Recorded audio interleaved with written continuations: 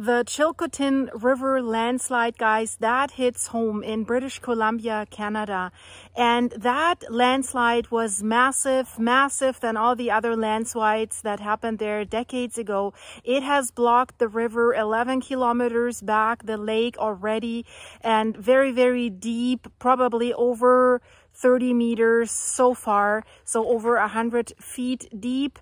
So what is going to happen? And the problem is, you have to imagine not only that the river is blocked upstream, but also the risk is downstream. And check out here what the latest is, the latest pictures. Anticipating a flood sooner or later. We don't know how big it's going to be. On the Chilkotin Nation, they're bracing for what's to come after a massive landslide dammed the Chilkotin River in BC's Caribou. Also worried about the people that might have property further down in the area. Evacuation orders span 107 square kilometers. There are ecological concerns and fears for human safety.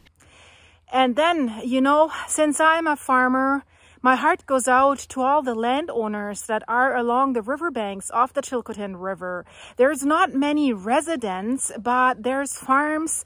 There's farms that have cattle, horses. Of course, as you can see in the pictures, there's like alfalfa fields and stuff along the river. And if that's going to be flooded, that's devastating. That's a devastating financial loss for these farmers that are already burdened by wildfires and by government water restrictions and stuff like this in some areas in British Columbia. So I feel for them.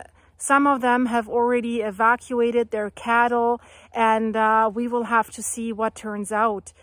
Best case scenario is that we're all hoping that the water might gradually start to slope over that natural dam. That would be the better option, better than if the dam did break. Ontario Health has relocated patients from Lillooet to an alternative location as a precautionary measure. Current modeling indicates the water may go over the top instead of bursting through in a sudden rush. If it were to burst, the Chilkotin River would rise well above peak spring runoff. If the dam breaks, it will send quite a lot of water and debris. The debris is the problem, because from that landslide, it was an area that had previous wildfires, so dry trees, dry soil, sediments, that's all going down the river. And the Chilkotin River meets with the Fraser River. You see on the map, and then it goes down the Fraser River, and the Fraser River flows basically Chilliwack, and then you see it's going down in the lower mainland of Metro Vancouver. They're saying for now that the water levels of the Fraser River will not be affected in a too big way. The Fraser River would be below typical spring peak water levels if the dam breaks, so that there should not be a problem with flooding in the lower mainland. But, you know, there's boaters or fishers that are along the Chilkotin River, and some of them don't even want to leave, although there is an evacuation order that has been issued yesterday already that says stay out of the area, your life is in danger. And I'll show you a few new clips. But last night, it's about 1 kilometer long and about 600 meters wide and still 30 meters high. The water is building up behind it. Advisories have been issued urging people to stay away from the Chilkotin and Fraser riverbanks. Not everyone is adhering. On the Fraser River, north of Hope, one group continues to fish for sturgeon. It's not going to come into 10 minutes. So if something happens there that's catastrophic, we're going to hear about it, and it's going to give us lots of time to get off the river today. Captivating photos and pictures, what Mother Nature can do. I mean, if you look at that, it is really, really impressive. It's a very large landslide, and there's significant hazards associated with this landslide. Real concern is how quickly is that water released. And so they talked a little bit about the fact that water was now seeping through the landslide. That is a bit of a concern where, we'd be worried that the water finds a path through the landslide debris, starts to erode that landslide, and then you get sudden collapse and then a much more rapid draining.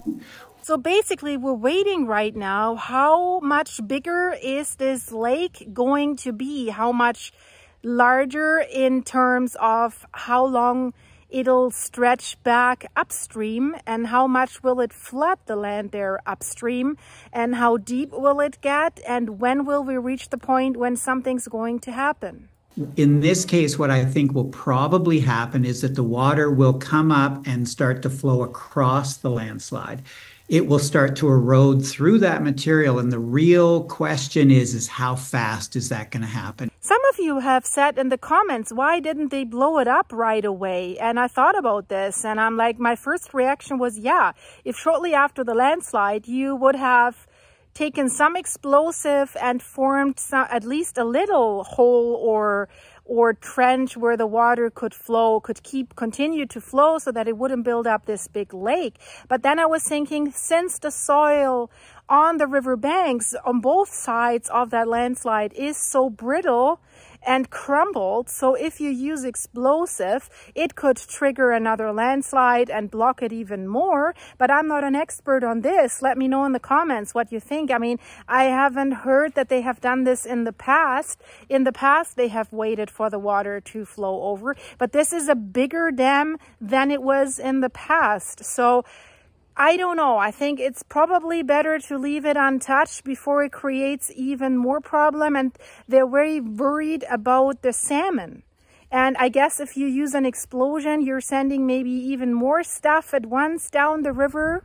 Is that going to happen in a few hours or a few days? And that has a significant impact on the nature of the hazard downstream for this, rapid onset kind of outburst flood that will occur. Yeah, that's the force of nature. They have also put Lillooet, that's a small community in the area, on alert so that they would be ready to be evacuated. That's further downstream. But also this area had wildfires, and they're expecting even more wildfires in the coming days because there's another hot week coming, and they say there's going to be a lot of lightning storms that could light up fires there. And you can see there's these dead trees, these black trees that have been burned in a wildfire. They're part of the lake now. Canadian news are, of course, reporting a lot about this. What should we be prepared for then? Well, I think they've said all you need to know. You need to stay away from the river. And, I'm sure it's really tempting to walk down into the Chilkotin River bank right now because it's largely devoid of water, but you can't do that because the water can rise very, very rapidly. And so we'll see if it rises enough to affect any houses or infrastructure downstream. The big concern would be the bridge that's over the Chilkotin River. Hopefully it's strong enough to withstand these floodwaters that are coming. So guys, let me know if you're in the US, are they reporting about this? Usually Canada is a white spot on the map if you look at US news. I always find that funny. And for those of you who were worried, who have asked, I'm safe here. I'm high up. I'm not in any flood zone. So those guys are not at risk. But my heart goes out to everyone who is in a dangerous zone. But thanks for asking, guys. But, look at this. You can see in these pictures, you can see the green fields on the banks of the rivers. And if I look at Google Earth, there you can see where there are settlements along the river. So here by this bridge that you see on the map, that's basically the area where it happens. And then if you look upstream, you can see some farms. Okay, I have that piece of horse poop here big in the picture. I should cover this so now it looks way nicer. So let's have a look. Upstream, you can see farms here. And then you can see fields here. So they're at risk from the lake that is forming. But also if we look downstream, they could be at risk from flooding. So if you go further down, there's farms as well.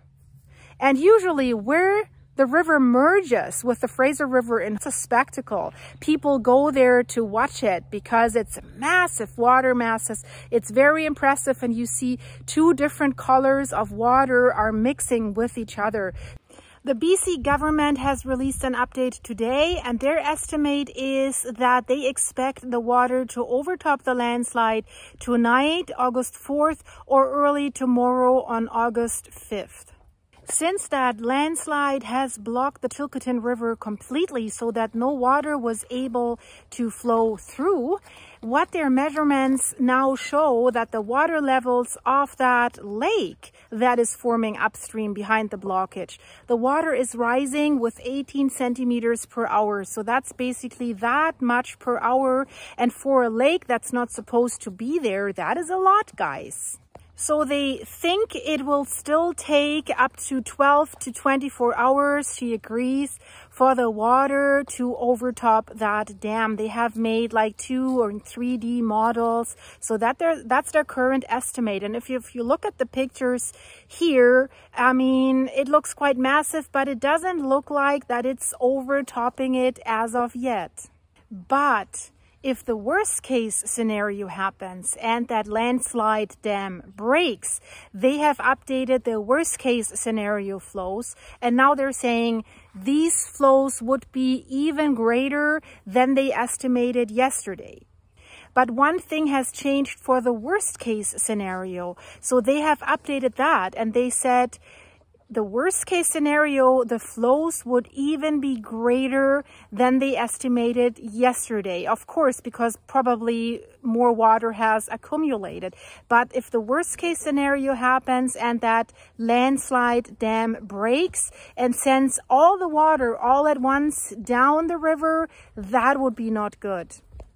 The water of the Chilkotin River could rapidly rise to 21 meters at the Fraser Canyon Bridge. So what they're saying is, yeah, it's at the level when, you know, the spring floods are coming, the spring water, the meltwater, but the water will behave differently. And at the Fraser River could be like 12 to 14 meters, but it will behave differently because there's so much debris in there and it's a different kind of water, and that makes it more dangerous. There will be greater momentum and greater force than when we reach normal peaks like that with spring melt, because that happens gradually and not immediately. And now here comes the risk. If that happens and the water suddenly starts flowing, there is risk for more landslides, not only downstream, but also upstream. And that's why it's so important that people are staying away from the river. So the government says they're preparing for all possible outcomes because they cannot guarantee that their modeling is correct. So guys, if you liked this video and if you like topics like this, check out my channel and subscribe. And if you're a regular viewer, please leave this video a like. And we're waiting for the volcano in Iceland to have the next eruption. Italy is rumbling. Etna just exploded again last night. Check out the videos in the end screen. There's another video about the Chilkotin River as well, and lots of other stuff. So I hope to see you there very, very soon. I have to take care of those guys now. I've got to fill up the waters. I've got to check the waters, and I'll see you soon, guys. Bye-bye.